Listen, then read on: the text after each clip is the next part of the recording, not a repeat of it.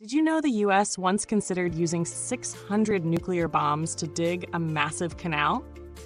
In the 1960s, the insane Project Plowshare aimed to harness the destructive power of nukes for peaceful purposes, including creating harbors, tunnels, and canals.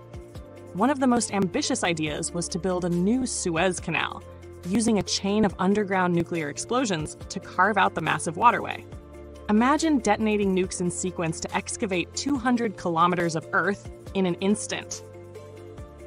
While the science sounded promising, the risks of radioactive fallout and environmental devastation made this plan highly controversial.